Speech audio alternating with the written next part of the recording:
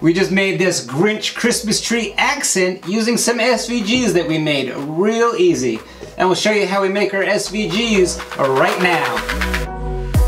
What is up? Welcome back. Do you like to do it, build it, or make it? We do too. We have a new video each week.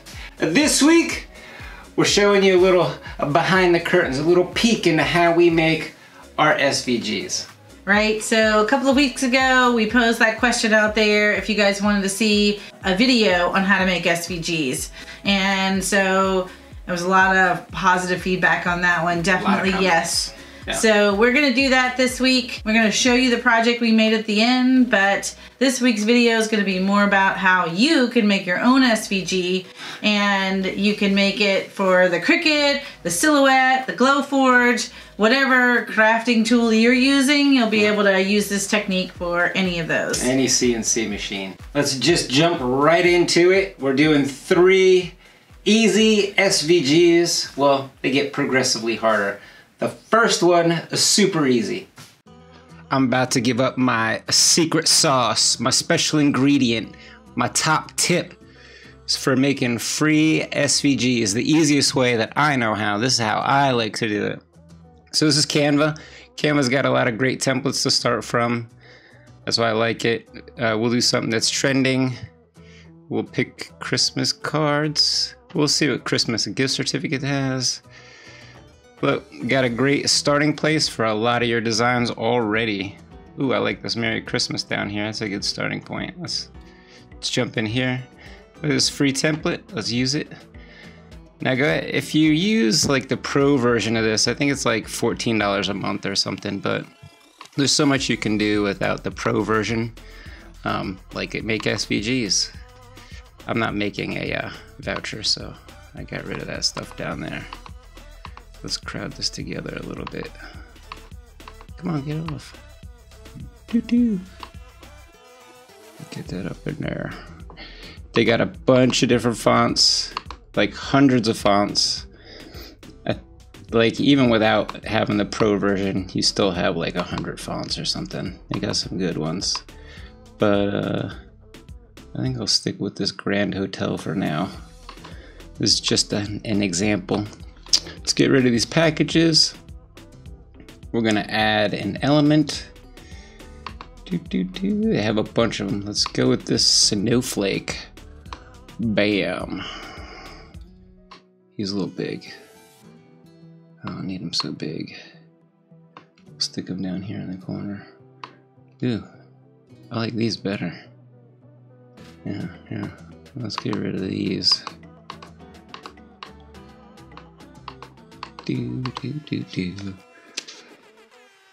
Oh, I kind of like it hanging from the bottom there. Now let's move it up top. Now let's make sure we don't have a million different mats. So let's see what these colors are. And dark. We'll make them all dark. I want one red mat. So I'm making them all the same color. Whoops.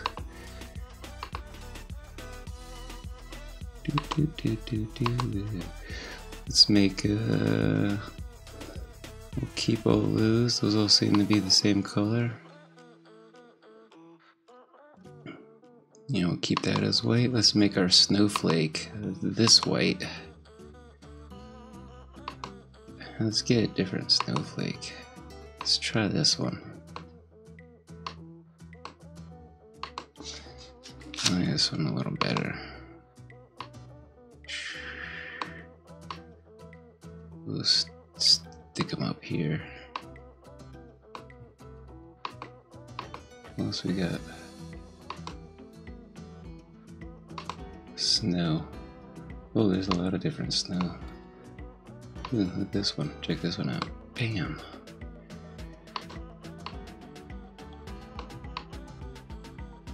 Alright, getting carried away.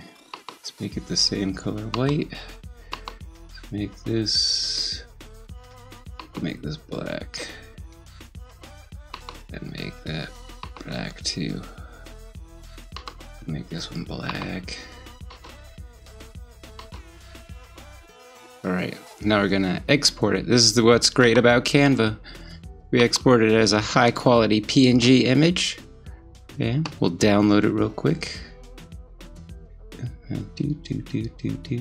Now we'll come over here to PNG to SVG.com. This is the other special spice that I got. You come in, you gotta scroll down past all their ads and stuff. Choose a file. I guess this is what it was called. Pink and red bold typography.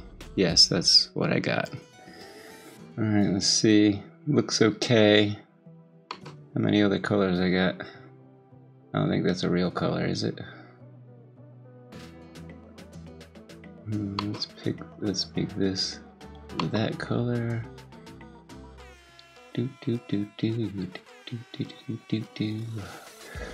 Well, let's see what we got. Generate. That's a lot of mats. I don't want that many mats. 5 mats. Looks okay. Oh, here, let's do this. Let's make this color. I should have gotten rid of the background. Make it that color. This color is that color. That color is red. Yeah, it looks okay.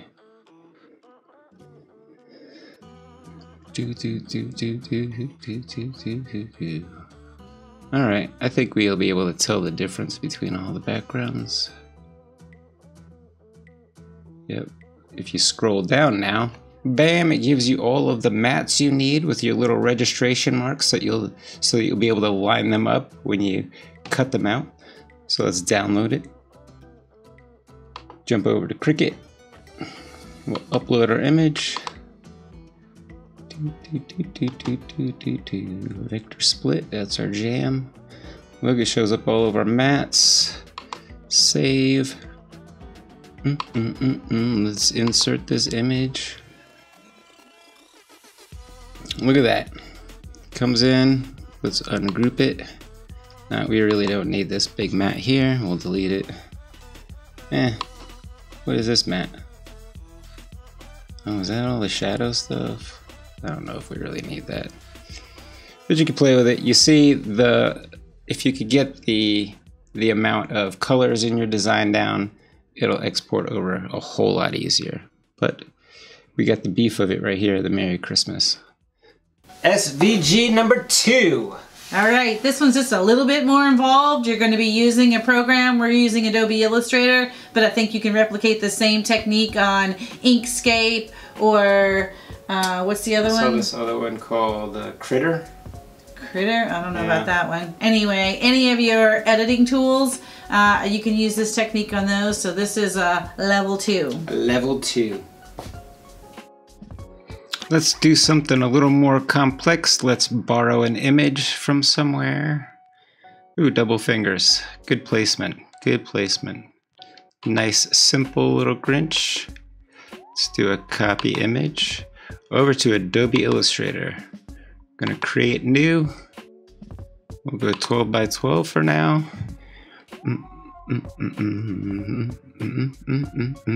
We're gonna paste in there. Then we're going to go to Window, Image Trace, use our selection tool, select them. We're going to see what 3 colors has to offer. Come on, 3 colors. Red, black, white, green. Oh, I lost red. Let's come bump that up to 4 colors. Let's see what we got. Give me back the hat. Give me back the hat. Looks great with all the defaults. So we're going to expand it, ungroup it, deselect, use our direct selection tool, select white, delete, select this white, delete, don't select the path, select the whole thing. All right, looks pretty good. So let's go to export as an SVG. Let's name it a Grinch head. He's wearing a hat. It's not really just a face. Export. Let's keep the inline style. That should bring over all the colors so we'll know what layers are what. Oh, you know what? Let's do something real quick. Let's create a new layer. We'll call that hat. And then we'll create a new layer. We'll call that face. All right, let's move his hat to a layer. Take his hat and drag it up. Boop. Now let's take all the green pieces. And we'll move those up to face. Green,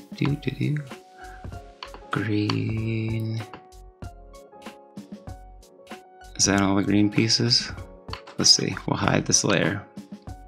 Yep, we'll hide this layer. Great, let's hide the green and the red. We'll select everything. Oop, I over-selected. Group it. Then we'll hide that, unselect the red. I don't think there's anything to group, but we'll group it in case. Select all the green. Group. Doot, doot, doot. Let's unhide everything. Bam and bam. Now we'll do a export as. Yeah, we're still going with Grinch head.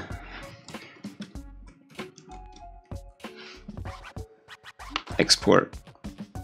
We're going to keep the inline styles. Again, that should bring over all the colors. Okay. Let's jump over to Cricut. Upload our image. Browse. Hey, Grinch head. Oh, look at that. You're looking beautiful. Save it as. Grab it. Insert image. Bam. There he is, looking all crisp and clean. With his different pieces, we can hide his head. That's actually his face. Grinch head. You got all your different layers. Whoops. Let's put him back. Make it. SVG number 3. Level 3. This one is still we're still going to use Adobe Illustrator. You can use any of the other software programs. This one's just a little bit more intricate, a little more advanced. It'll go a little bit quick, but I think you can pause it and stop and see what he's doing. So let's get in there and show you. All right, let's go find something that we can do on the Glowforge and the Cricut that maybe is a little more complex. Let's go borrow an image. Well, let's go borrow some typing skills. Let's go borrow an image for How the Grinch Stole Christmas. Let's find the DVD cover where his feet are exposed. There you go, this DVD cover. We'll go ahead and copy this. We'll copy this image and we'll head on over to Adobe Illustrator. We're going to create new web. Let's paste it in there. All right, now let's fit him on here so that we're looking at his legs and his feet, kind of like he's coming out of the tree. And I need him big enough that I'll be able to trace him easily. So let's resize him, looking good. So now what I want to do, once I got him set, is go ahead and use my pen tool. And then I'm going to put this on a different layer. So I'm going to add a new layer. And let's call this body. Now let's call it legs, because it's really just his button legs. All right, this is where I'm going to put all my anchor points. Now I'm going to put an anchor point anywhere where there's a corner. I'm just going to go boop, boop, hitting all the corners. Boop, like every corner. Just going to hit every corner right now and go around. Doesn't have to be perfect. A lot of people will like to come in and put a point and drag it around and make it a curve. I don't. I like to find all of my points and then I'll come in and fine tune it with my curves. All right, once I have all of my corners mapped, I got all my anchor points set, I'm gonna select it and I'm gonna kill the fill. There, I know I have it all. Let's kill the fill and let's give this a red stroke because this will be my cut path. And I like using red strokes for my cut paths in Glowforge. Now I'm going to select my pen tool again. I'm going to select this little path and I'm going to start putting in my anchor points to kind of hone it in. I'm going to round these anchor points. I'm going to make these rounded. I'm going to round each one of these all the way around, trying to line it up with the outline of the image. Oops, undo. I'm just gonna grab the handles and stretch these out until they line up about with the black. I'm gonna do this all around the Grinch, hitting all the curved spots, just getting in there, and it's kind of tedious, so I'm gonna fast forward all of this.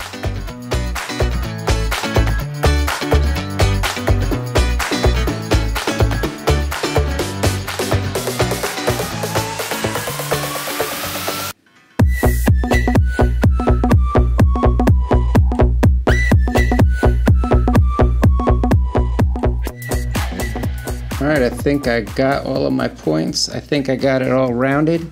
It's outlined nicely. Now it's time to come in and start putting where I would put my score marks in. So I'm going to come in just like I was doing with the pen tool before, except this time I'm going to put these on a new layer, and I'm going to call this layer score marks, because this will be all of my score marks. I got my legs. We're going to call this cutout now, and those are my score marks. So again, I'm going to come in with my pen tool, select the proper layer, and just start adding stroke marks. I'm going to use blue because I like blue for all my score marks. And I'm going to just lay down all of my little points, all my anchor points, and draw them all out just like I did with the outside. I'm not going to close all of my paths because I don't need to. They're just going to be score marks. So this original version might not work with the Cricut, but the score marks will show up on the Glowforge. So I'm going to add all my score marks in using blue lines. And again, this is tedious, so I'm going to fast forward this.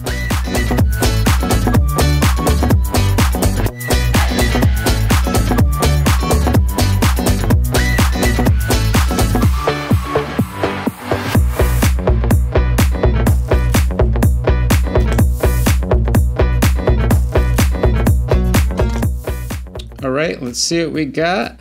Oh, looks pretty good. I think we're about ready.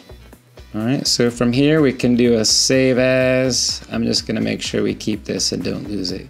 We'll call this Grinch legs. Going to keep the AI file. Alright, now let's test this out on the Glowforge. So we're going to export it. Export as. We're going to keep that Grinch legs SVG thing going, but we're going to call it Glowforge so we'll know this is the Glowforge version. Alright, let's hop over to Glowforge, see what we got. Oh, hey Grinch face. Gonna upload from file.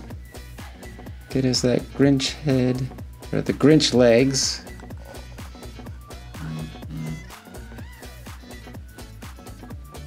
Bam, there he is, look at that. And they came out on 2 layers, so let's size them up. Make sure we got the thick draft board selected. And now these are our score marks. We're going to select score high quality. I want them crisp. I want them dark. Alright, so it works in the Glowforge, but you know what? We're not done. We're going to take it up a notch. So what we're going to do is we're going to not only give them the score marks, but we're going to give score marks that we can color inside. So I'm just going to select the path, set an offset path, and what this will do is create another path just like it, but a little bit bigger around the edge. And I'm going to do this for all of my paths, and that way I'll be able to kind of color inside of them. Once I have everything set up with an offset path, I'm going to then go back in and delete the original path. That way I'll just be left with the outside. Once I have all of the offset paths set, I'm then going to go back in.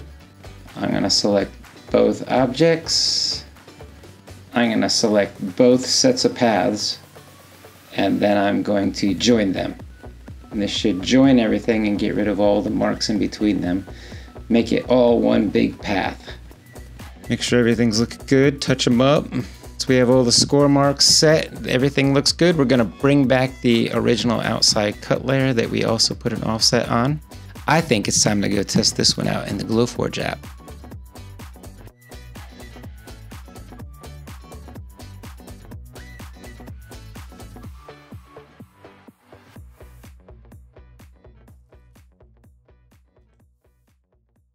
Alright, we're back. We got it all painted. This is the button legs. See where the engrave? Yeah, hold it up a little bit closer. So the dark lines here, that's where he added the, what did you call it? The outline? The offset. Offset, yeah. That's it. Offset. So create a little thicker line so we can come in and paint it with the little paint pen. But yep, that's how we do it. That's how we make the SVGs that we do our projects with. And these cute little guys, so this is one of those that's licensed, so we can't sell something like this, so that's why we're showing you how to make it for yourself, not for sale. And we're gonna put these in our Christmas tree. I want to show it the one half of the, actually, yeah. Let's go the other way. You're upside down. Let's just trade. Now your legs are upside down. Oh my, yeah, it goes like, oh You're gosh. still upside down. Here we go. Now he's in the, here. Yeah, like this, okay. There you go. We're going to put this in our Christmas tree. I'm going to put a little stick on here. I'm going to add a little post, which I don't have on here yet. I'm just going to glue a little piece of MDF on the back of this. And it's going to go in one end of the Christmas tree, and his little hand's going to stick out the other end of the Christmas tree, and it looks like he's stealing our ornaments. He's stealing the biggest ornament we have. Yeah. No, I have balls that big. Oh, you do have balls that Christmas big. Balls that big. Wow. With that, I think we're about out of time. So we're gonna head out and jam this guy in our tree and grab a bite to eat. And we'll see you next week where we'll do it, build it, and make it again. I'm gonna balance him by his one toe. Oh, his one toe. His one toe. That is not gonna happen. This toe right here. You don't think so? I don't think so. Yeah, look at that right there. Look at that. Okay. He's tiptoeing on my yeah, tip of my, that's so cute. That looks really cute. I can see it on the camera. It looks good.